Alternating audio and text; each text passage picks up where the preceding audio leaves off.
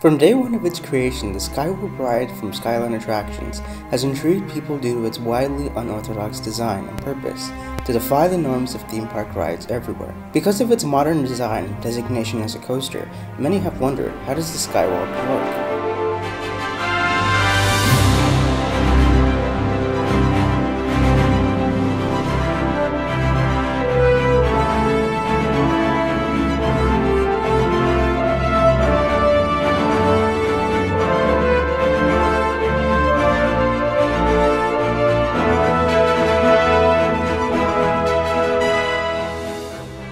In today's ever-growing theme park world, guests flock to their parks of choice to escape the stress of the day.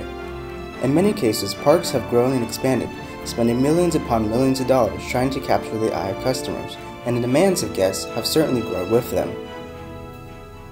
Each year, park goers demand the latest and thrilling attractions in exchange for their wallets.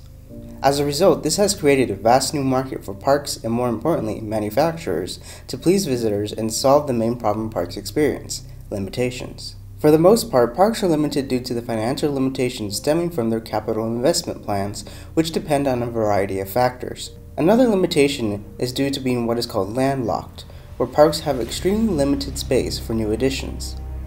This is where small, compact rides with a high thrill factor come into play. Headquartered in Florida, Skyline Attractions was founded in July of 2014 by former employees of Great Coasters International, Jeff Pike, Evan Souliere, and Chris Gray. During the inception of Skyline Attractions, the three set out to form their own attractions firm to bring their own steel coaster ideas to fruition. For the first few years, Skyline was ultimately obligated to make small kids' rides and rideable arcade games to fund their future endeavors. After overhearing customer requests for thrill rides under $2 million, the team set out to surprise and dominate the otherwise untapped market of small family-owned parks on a budget. This is where the Skywarp comes in. While designing the concept in 2016, the Skyline crew wanted a small steel thrill coaster that would repeat the best parts of a coaster over and over again. From there, a dueling figure-8 coaster consisting of two elements was conceived. While the ride was still in the design phase during the later half of 2016, the team took the idea to the IAAPA Showcase, the International Association of Amusement Parks and Attractions. Here, Skyline competed for the attention of small and large customers with hundreds of other companies. After an initial ad in amusement park magazine Amusement Today, Skyline had caught a big fish: Six Flags. Having the interest in the idea of an inexpensive and compact thrill ride, Six Flags met with Skyline to discuss their interests and later re-met in March of 2017 to check in on the progress of their potential product. During that time, Skyline had built preliminary seats and components to show off to their client. As a result of their meetings with Six Flags, Skyline was connected with another manufacturer to create the track for their new ride. You might have heard of them, Rocky Mountain Construction.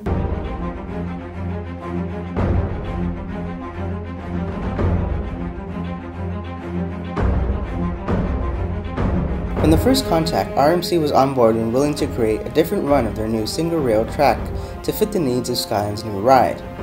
With RMC on the project with them, Skyline has a strong product to offer Six Flags, and they took it. In July of 2017, Skyline announced to the world that the first Skywarp was sold to a park. While no one knew who had purchased one, it was only 2 months until Six Flags let it be known that they were installing the very first Skyline Skywarp at Six Flags Discovery Kingdom in Vallejo, California.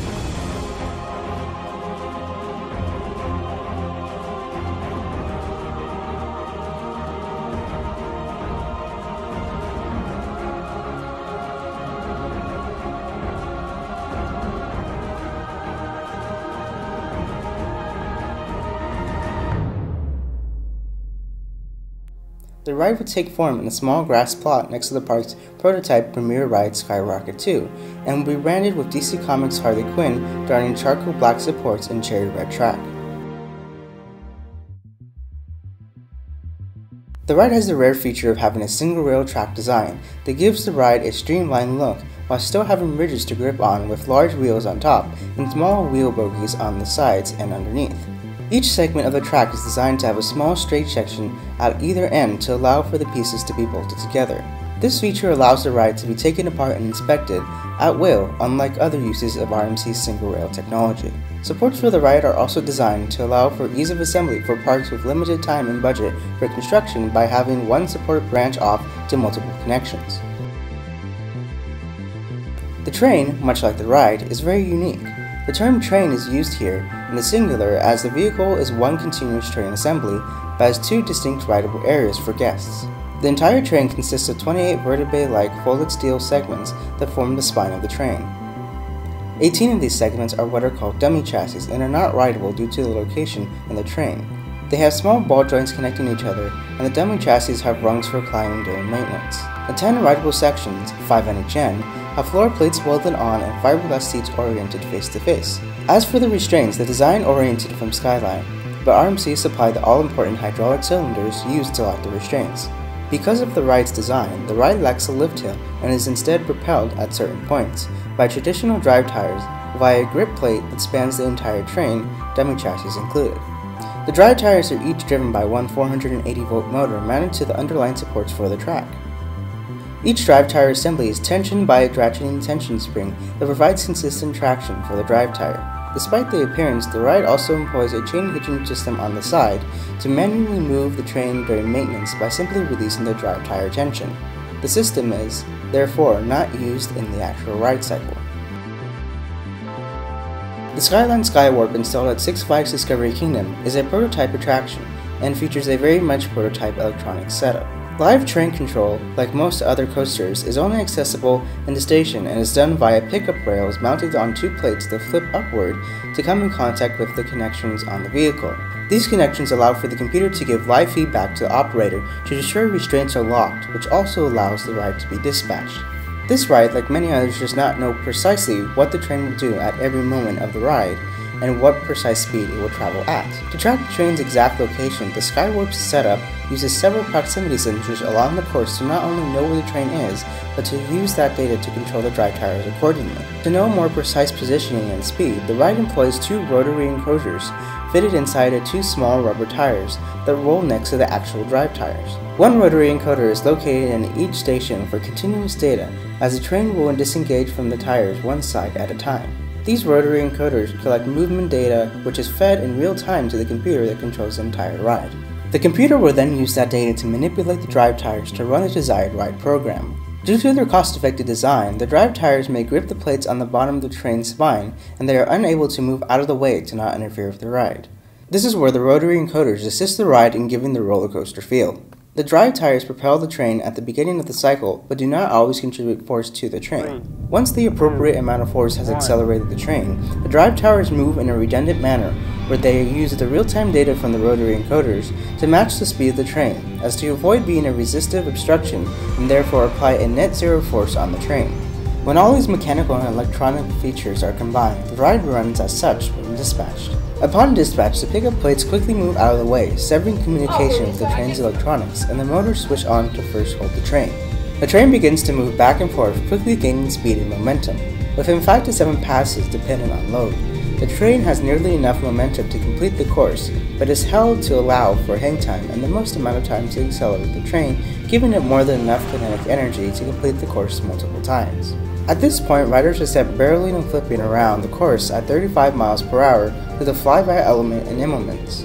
As mentioned before, the rotary encoders are actively monitoring the train's speed to allow the drive tires to rotate at the same speed to create the net zero force on the train's grip plates, since they cannot move out of the way. Since there are no brakes on the Skywarp, the drive tires act as the mode of deceleration, and as the cycle concludes, the rotary encoders work with the proximity sensor on the track to bring the train to a manageable speed, and then begins the homing function. This is when you may notice the train moving back and forth in small bits in order to align with the proximity sensors.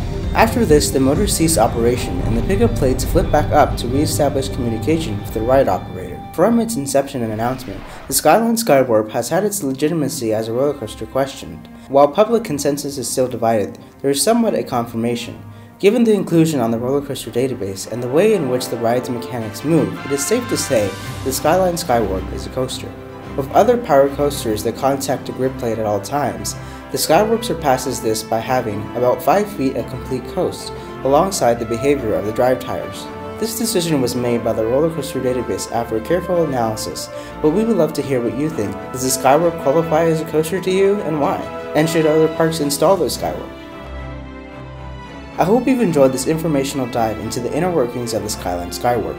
We make these videos to showcase the awe-inspiring engineering that goes into these rides. If you did enjoy this video, make sure to let us know by like, commenting, or first subscribing down below.